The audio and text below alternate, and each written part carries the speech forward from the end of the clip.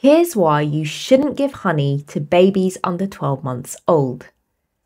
Honey can be contaminated with spores from a bacterium called Clostridium botulinum. This produces a harmful substance called botulinum toxin.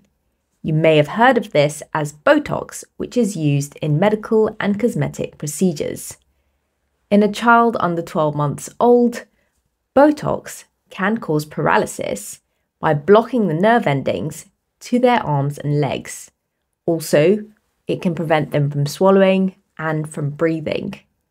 A baby can get treatment in hospital with an immunoglobulin that helps to remove the toxin from the body.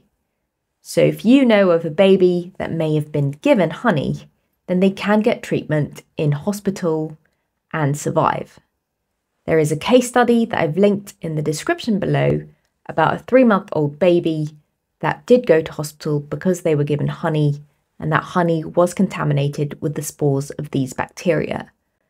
The bacteria grow inside the gut, especially in a baby that's under 12 months old, because there is no established gut flora to protect the baby from invading bacteria that can be harmful, like Clostridium botulinum.